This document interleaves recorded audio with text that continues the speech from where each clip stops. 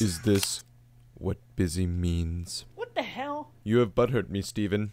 I am butthurt right now. And physically hurt, but mostly butthurt. Get out of my house. Your house? Really? I wasn't aware a high school student could afford such a fine establishment. You still can't pronounce school right. Tomato potato. What? If you didn't want me here in the first place, then you shouldn't have made that wish. I never made a... Wish! Now, my wish is that you would leave me alone. And that you would go away forever. Ah, yes, loneliness. That strange albino mistress. Stop talking before I go get my baseball bat. Don't make unrealistic threats. You don't play hockey. You know, if you truly wanted to be left alone, you should have been more clear about it. I have been so clear. I could not be more clear if I tried. Yes. So clear. So clear that it wasn't at all obscured by the depression, mommy issues, and lack of friends.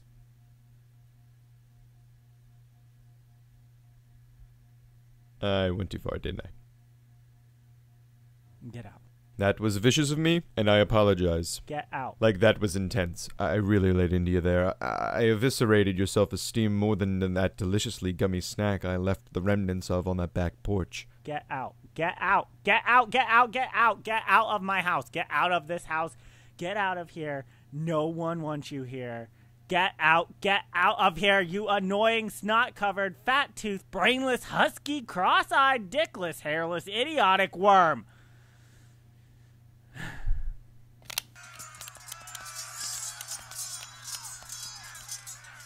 That was pretty good. Very vicious. Very, very demeaning. Well done. I'm gonna go for a slither. I'll see you around.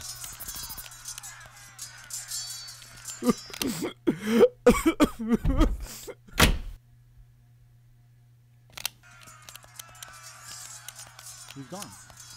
I wanted him gone, and he's gone. I did nothing wrong.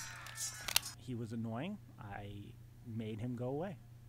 I did the right thing. I did the right... Damn it. I hate guilt. Hey, man, oh, dear God!